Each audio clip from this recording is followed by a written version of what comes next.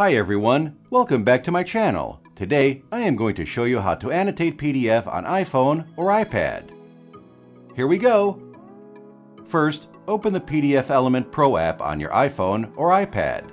The document list will show up on the local list. Then you can tap on the PDF file you want to make an annotation and open it on your iPad or iPhone. When the file is opened successfully, click the pen-like icon on the top to make annotations. PDFelement Pro support to highlight, strike out, and underline any content of your PDF file. Big improvement this time. PDFelement Pro support to use Apple Pencil to draw wherever you want on your file. For adding information, it supports to add note, typewriter, text box, callout, and sticky note. You can also add shapes like rectangle, oval, arrow, with different colors.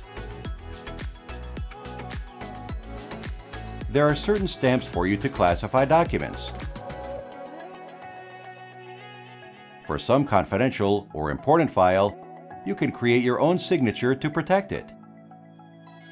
And that's all for today's video. If you found this video helpful, please give us a like and subscribe to our channel.